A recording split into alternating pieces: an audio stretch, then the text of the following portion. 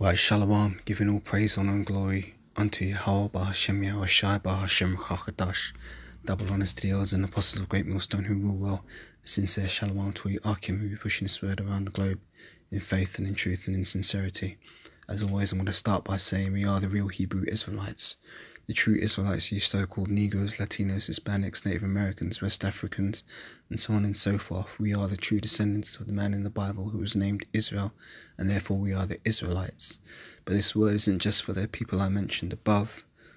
This also applies to anybody who may look like any of the other nations, but if they believe on this word in faith and in truth and in sincerity, and believe in the true names of the Heavenly Father and His only begotten Son, Yahweh and Yahushai, then you too might also be an Israelite, because Israel has been scattered amongst all nations during all our captivities, so therefore we're going to look like all peoples.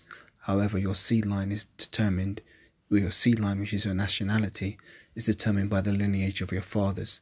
So if your father goes back to the man named Israel in the Bible, then you are an Israelite, no matter what you look like. And if you'd like to learn more about the nations which come under the 12 tribes, just Google GMS 12 tribes sign and you'll be able to learn more. So I'm going to do another lesson on something that's been coming out recently.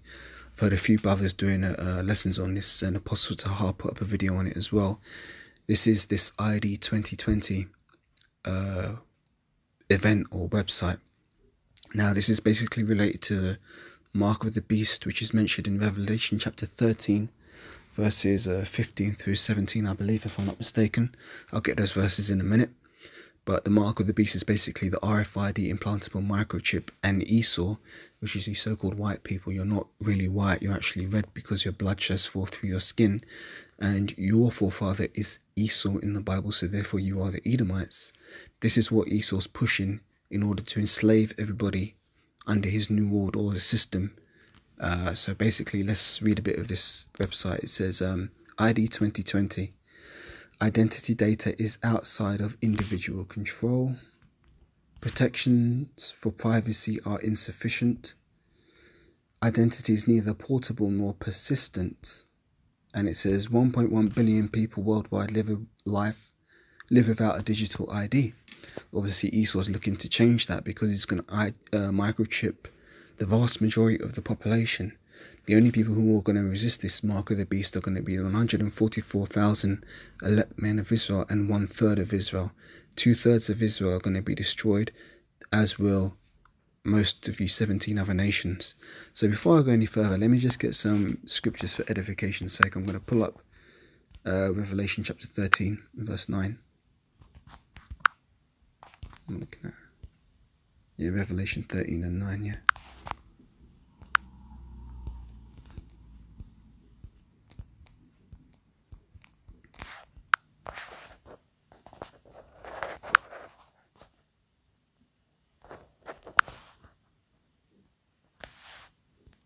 Alright, let me start from Revelation 13 and 13. No, let me start from Revelation 13 and 14, Slakia. And he deceiveth them which dwell on the earth by the means of those miracles which he had power to do in the sight of the beast, saying to them that dwell on the earth that they should make an image unto the beast, which had the wound by the sword and did live. Now the beast that's been spoken of is the Second Roman Empire, which is what we're living in now. The First Roman Empire fell, and it was mortally wounded, but it's risen up again, and that's what we're living in now, the Second Roman Empire. Verse 15, it says, and he had power to give life unto the image of the beast, and the image should speak, and it should cause as many as that would not worship the image of the beast should be killed. Right, so basically anybody who doesn't fall in line with the system is going to be put to death.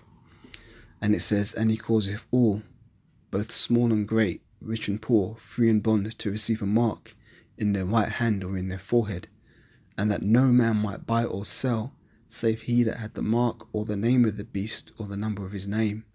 Here is wisdom. Let him that have understanding count the number of the beast, for it is a number of a man, and his number is 666. Now Revelation 14 and 9, it tells you the judgment that will be bestowed upon all those who take this mark. It says, and the third angel followed them, saying with a loud voice, if any man worship the beast and his image, and receive his mark in his forehead or in his hand, the same shall drink of the wine of the wrath of the Most High, which is poured out without mixture into the cup of his indignation, and he shall be tormented with fire and brimstone in the presence of the holy angels and in the presence of the Lamb. Now what that's talking about is when Yahushua comes back in the so-called UFOs, which are actually IFOs, they're the chariots of Israel, he's going to render his anger with fury and his rebuke with flames of fire, pertaining to Isaiah chapter 66 and verse 15. Not only that, this world's going to be destroyed by thermonuclear destruction. So those that don't get burnt up by Yahushua and the chariots are going to get burnt up by the thermonuclear destruction for taking the mark of the beast. So let's get back to this website, and it says we need to get digital ID right. Identity is vital for political, economic and social opportunity, but systems of identifications are archaic, insecure, lack adequate privacy protection, and for over 1 billion people, inaccessible. Digital identity is being defined now, and we need to get it right. The ID2020 Alliance is setting the course of digital ID through multi-stakeholder partnership, ensuring digital ID is responsibly implemented and widely accessible. Look at this, man. This is prophecy in action, man, right in your fucking face. These scriptures don't lie, man. We are, it says, funding and implementing digital identity projects to improve lives, shaping the market by defining parameters for good digital ID, advocating for ethical approaches to digital ID. So it says closing the identity gap is an enormous challenge. It will take the work of many committed people and organizations coming together across different geographies, sectors and technologies. But it's exciting to imagine a world where safe and secure digital identities are possible, providing everyone with an essential building block to every right and opportunity they deserve. That's Peggy Johnson, Executive VP Business Development, Microsoft Corporation. So Microsoft is pushing this stuff, which is no surprise because Microsoft are one of the biggest computer hardware and software manufacturers, and obviously the hardware and the software is going to be tied into this technology. But I want to pull up a precept because it's talking about safe identity protection. Let me just get a precept here, if I may. Bear with me.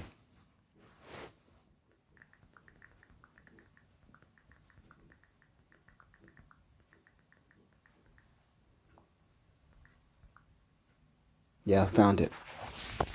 So let me read this part again. It says, closing the identity gap is an enormous challenge. It will take the work of many committed people and organizations coming together across different geographies, sectors and technologies. But it is exciting to imagine a world where safe and secure digital identities are possible, providing everyone with an essential building block to every right and opportunity that they deserve. So that's basically saying, if you're not part of this system, you're not going to have certain rights and certain opportunities, if you can read between the lines here. Furthermore, I want to get a scripture, a precept to go along with what this says here. It says, but it is exciting to imagine a world where safe and secure digital identities are possible. So for that, I'm going to bring up 1 Thessalonians 5 and 3.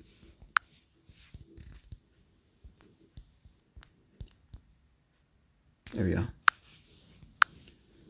This is 1 Thessalonians 5 and 3, and it says, for when they shall say peace and safety, then sudden destruction cometh upon them, as travail upon a woman with child, and they shall not escape.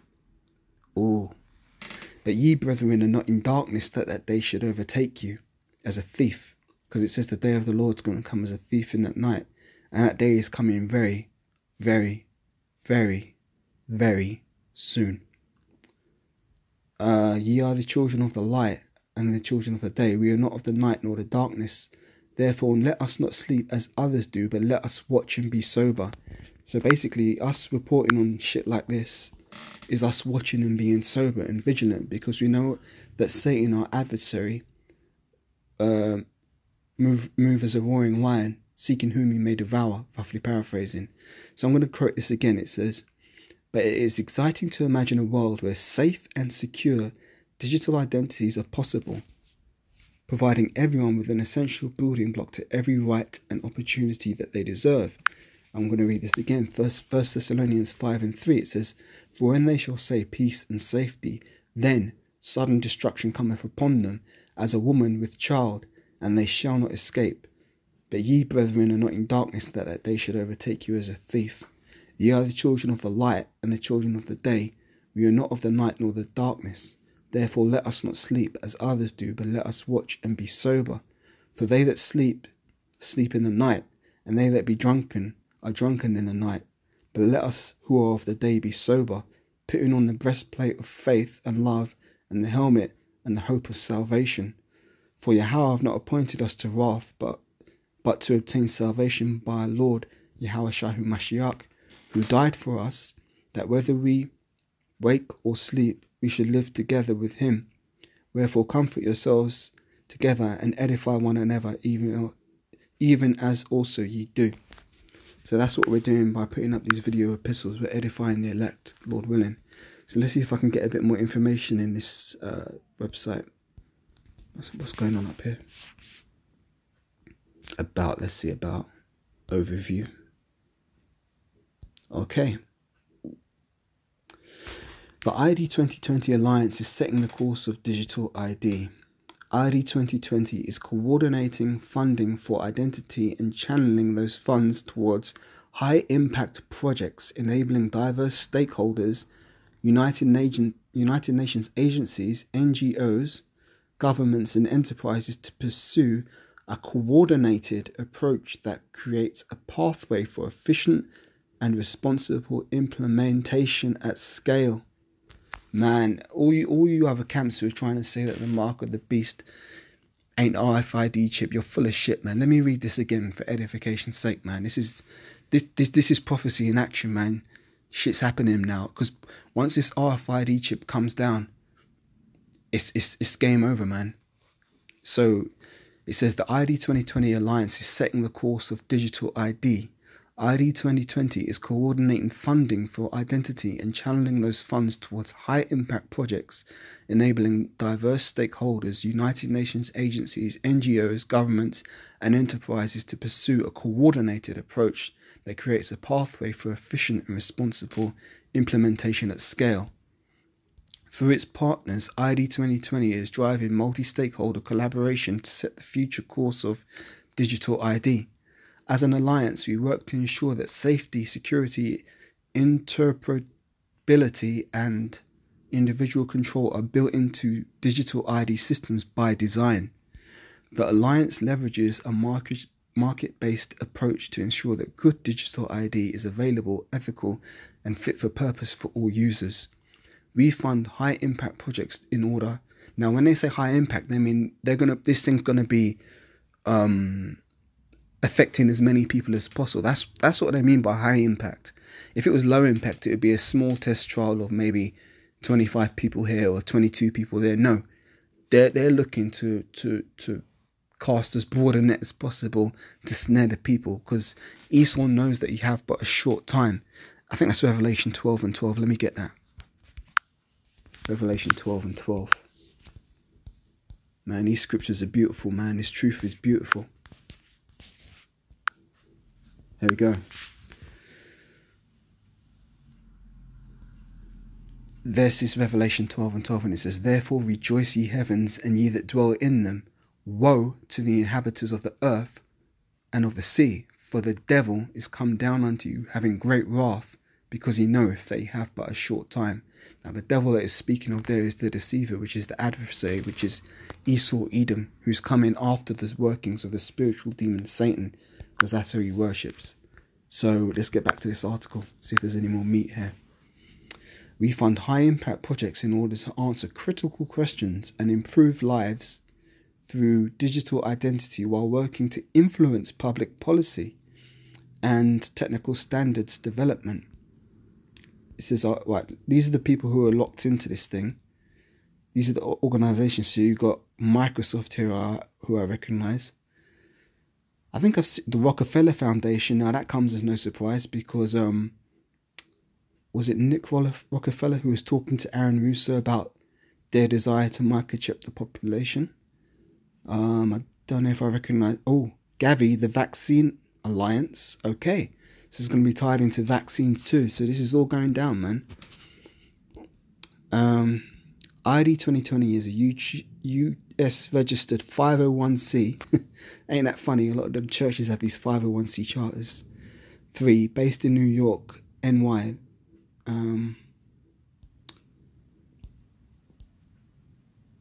Alright, so I want to get... Let's see what its principles are.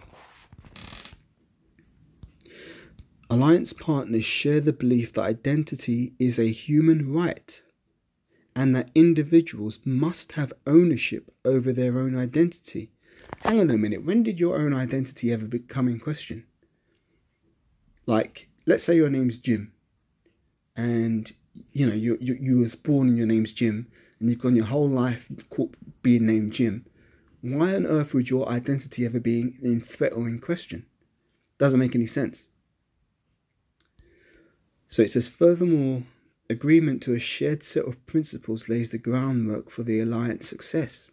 So I suspect that those agreed principles are that everyone by law must have an RFID chip implanted into them, even into their body at some area, namely being their hand or in their forehead. So it says the Alliance Manifesto, it says 1, the ability to prove one's identity is a fundamental and universal human right. 2, we live in a digital era, Salakia. Individuals need a trusted, verifiable way to prove who they are, both in the physical and online and world online. Salakia, let me read that again, because that's hitting me, man. Point 2, it says we live in a digital era. Individuals need a who the fuck are you to tell us what we need, man? It says we live in a digital era. Individuals need a trusted, verifiable way to prove who they are, both in the physical world and online. 3, over 1 billion people worldwide are unable to prove their identity through recognized means. What kind of madness is this? As such, they are without the protection of law and are unable to access basic services, participate as citizens or voter, or transact in the modern economy. This is the mark of the beast. Most of those affected are children and adolescents. Oh, fuck, man. So they're going to be pushing this chip hard on your children. I bet it's going to come to a point where, let's say your woman has a baby at the hospital. The first thing they're going to be doing is trying to put an RFID chip in the baby's hand. Let me read this again, man. Point 3. Over 1 billion people worldwide are unable to prove their identity through any recognized means. As such, they are without the protection of the law and are unable to access basic services, participate as citizens or voter, or transact in the modern economy.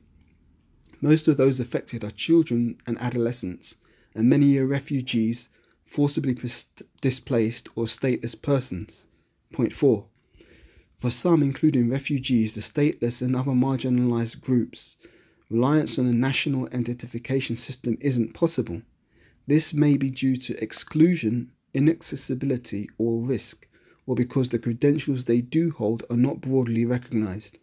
While we support efforts to expand access to national identity programs, we believe it is imperative to complement such efforts by providing an alternative to individuals lacking safe and reliable access to state-based systems. So let me play this video. Actually, hang on. Let me go through these points and then I'll come back to the video. It says, point 5, we believe that individuals must have control over their own digital identities, including how personal data is collected, used and shared. Everyone should be able to assert their identity across institutional and national borders. So when it's talking about institutional, I suppose if you want to go to ESOL's institutions such as universities or schools or whatever, you're probably going to have an RFID chip. Because that's the way things are going. ESOL's coming down hard with this shit, man. So let's continue. It says, we believe that individuals, this is point 5 again, should have control over their own digital identities, including how personal data is collected, used and shared. Everyone should be able to assert their identity across institutional and national borders, across time. Privacy, portability and persistence are necessary for digital identity to meaningfully empower and protect individuals. Fuck you, Esau, man. Fuck you, man. Point 6, it says, digital identity carries a significant risk if not thoughtfully designed and carefully implemented. Let me get a scripture here. Hang on.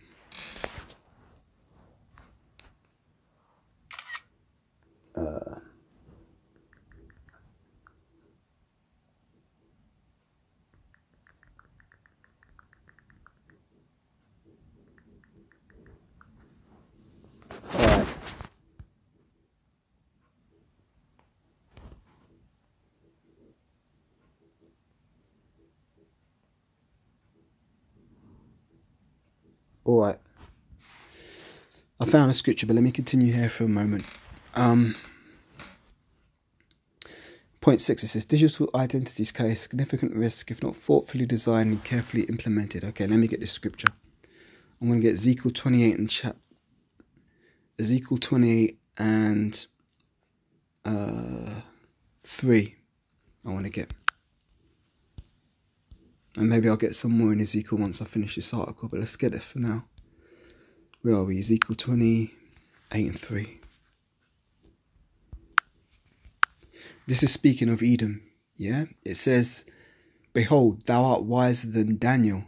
There is no secret that they can hide from thee. So this is Esau's crafty counsel, because where it says they have to carefully implement this shit, they're trying to be crafty about it. So Ezekiel 28 and 3, it says, behold, thou art wiser than Daniel. There is no secret that they can hide from thee. With thy wisdom and with thine understanding thou hast gotten thee riches, and hast gotten gold and silver into thy treasures. By thy great wisdom and by thy traffic hast thou increased thy riches, and thine heart is lifted up because of thy riches. See, Esau is a proud man, yeah? You Edomites are a proud nation. Therefore, thus saith Yahweh power, because thou hast set thine heart as the heart of the Most High, behold, therefore I will bring strangers upon thee, the terrible of the nations, and they shall draw their swords against the beauty of thy wisdom, and they shall defile thy brightness. They shall bring thee down to the pit, and thou shalt die the death of them as they are slain, that are slain in the midst of the seas. Wilt thou yet say before him that slayeth thee, I am the Most High? But thou shalt be a man, and no God, and in the hand of him that slayeth thee. Thou shalt die the deaths of the uncircumcised by the hand of strangers, for I have spoken it, saith the Most High power. So, Esau is going down. And it's going down. Esau's going to fall as fast as lightning. So let's get back into this article.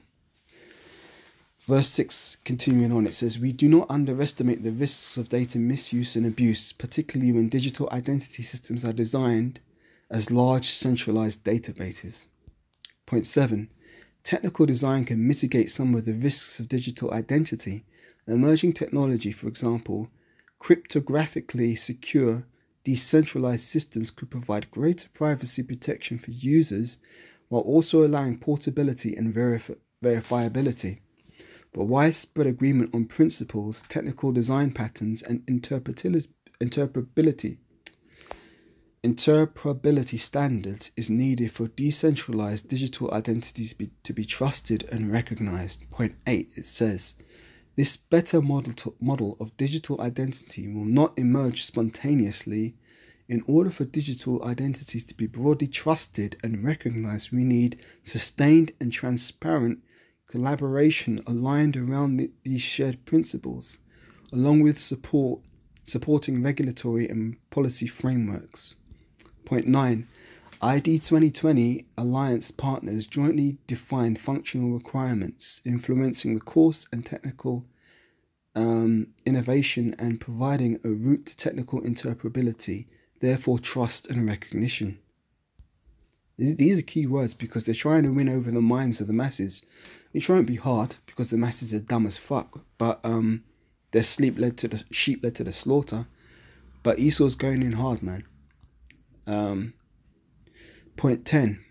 The ID2020 Alliance recognizes that taking these ideas to scale requires a robust evidence base which will inform advocacy and policy. As such, ID2020 Alliance supported pilots are designed around a common monitoring and evaluated framework. Right, so let's see what this there was an article, wasn't there a video somewhere? Here we are. Let's see if we can play this.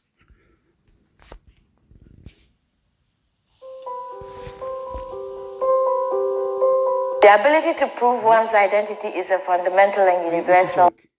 Here you have the so-called nigger woman up here fronting on this ID20 for Esau, man. This is a flipping joke, man. It couldn't be any more ironic, man. There we go. Human right. We live in a digital era. Individuals need a trusted, verifiable way to prove who they are, both in the physical world and online. Over 1 billion people worldwide are unable to prove their identity through any recognized means. As such, now these people are all reading off the same script card, but what Esau's trying to do is put as many faces as possible saying the same thing, because when you're the ignorant masses here, they're not wise to how advertising and things like this work. But you know, Kahal Yahweh Hashem Yahushai for waking me up to this knowledge, wisdom and understanding, and having the spirit to see through these things.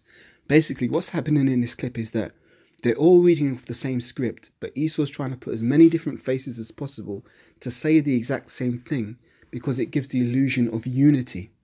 Yeah, if it was just one man here talking this script, you'd look at it and think, okay, well, this is just one man's idea or one man's opinion. But when you have multiple faces saying the same thing, speaking the same script, it gives power to what's being said, and the ignorant masses will follow the masses. The scriptures say, thou shalt not follow a multitude to do evil. Let me get that.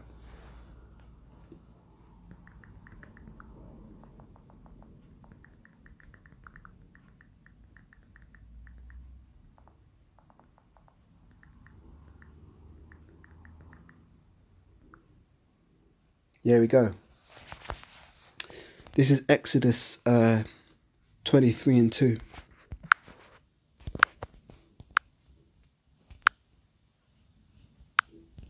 Okay, the scriptures say, Exodus 23:2, thou shalt not follow a multitude to do evil, neither shalt thou speak in a cause to decline after many to wrest judgment. Yeah? So you're not supposed to follow the masses. Let's get back into this video. Such, they are without the protection of law and are unable to access basic services, participate as a citizen or voter, or transact in the modern economy. La mayoría de esos afectados son niños y adolescentes. Muchos de ellos son refugiados, desplazados forzosos o personas sin país. For some, including refugees, the stateless, and other marginalized groups, reliance on national identification systems isn't possible.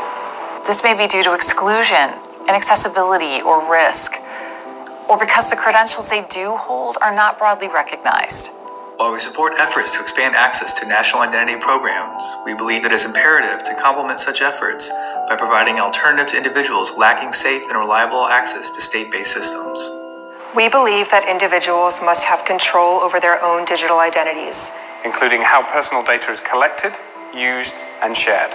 Everyone should be able to assert their identity across institutional and national borders and across time. La privacidad, la portabilidad y la persistencia son necesarias para que la identidad digital empodere y proteja a las personas de manera importante. Digital identity carries significant risk if not thoughtfully designed and carefully implemented. We do not underestimate the risks of data misuse and abuse, particularly when digital identity systems are designed as large, centralized databases. Technical design can mitigate some of the risks of digital identity. Emerging technology, for example, cryptographically secure, decentralized systems, could provide greater privacy protection for users, while also allowing... Now, you've got a hell of Edomites up in here. I've seen a couple of, Hispanic or Latino women up in here. You've got obviously the nigger woman Eve up in here.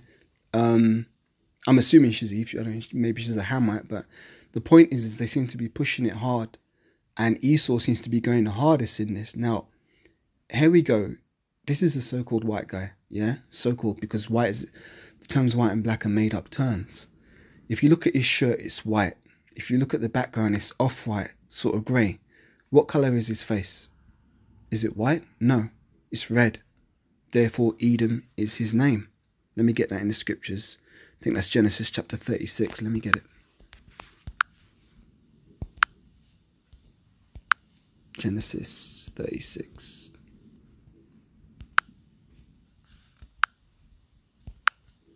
Yep, there you go. Now these are the generations of Esau, who is Edom. Yep. Genesis 36 and 9. These are the generations of Esau, the father of the Edomites in Mount Seir. There you go. Let me get Genesis 25. Maybe it's going to give a little bit more elaboration, because Jacob and Esau struggled together in the womb. I don't want to get too far off topic.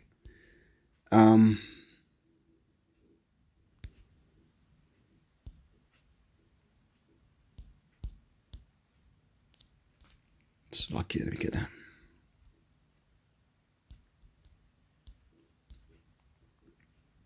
$25. Here we go.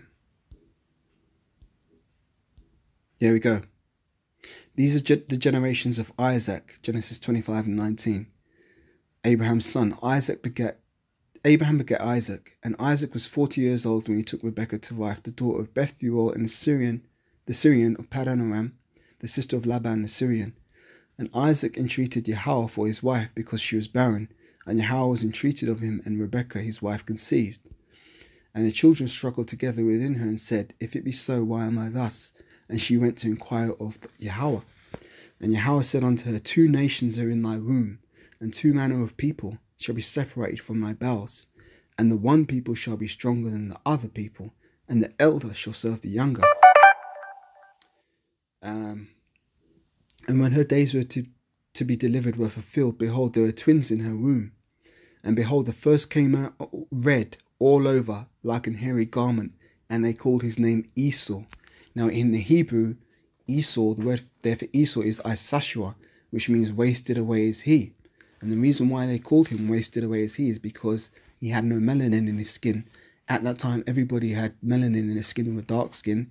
Esau was the first person to come out with biblical leprosy. You know, and that's going back to what the mark of Cain was, which was put on Cain in Genesis, the 4th chapter, I believe. But I don't want to get too deep into that. Just going back into the mark of the beast, I want to stay on topic. But I'm just pointing out that how you have these Edomites pushing this mark of the beast. For portability and verifiability.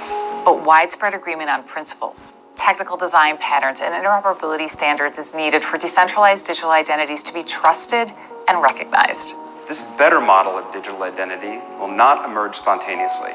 In order for digital identities to be broadly trusted and recognized, we need sustained and transparent collaboration aligned around these shared principles, along with supporting regulatory and policy frameworks. ID2020 alliance partners jointly define functional requirements, influencing the course of technical innovation, and providing a route to technical interoperability, and therefore trust and recognition. The ID2020 Alliance recognizes that taking these ideas to scale requires a robust evidence base, which will inform advocacy and policy. As such, ID2020 Alliance-supported pilots are designed around a common monitoring and evaluation framework. We humbly recognize that this is no easy task, but we see urgency as a moral imperative. This is why we have set ambitious targets and why we hold ourselves to account.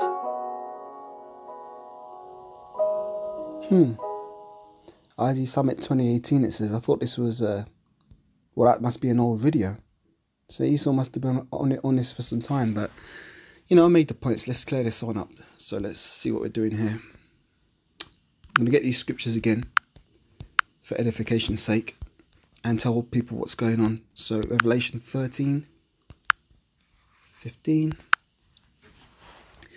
So basically, this is the mark of the beast, the RFID implantable microchip. In some countries, it's called the NFID, Near Field Identification, I believe. But basically, this is the mark of the beast that's spoken of here in Revelation chapter 13 and verse 15. I'm going to read it.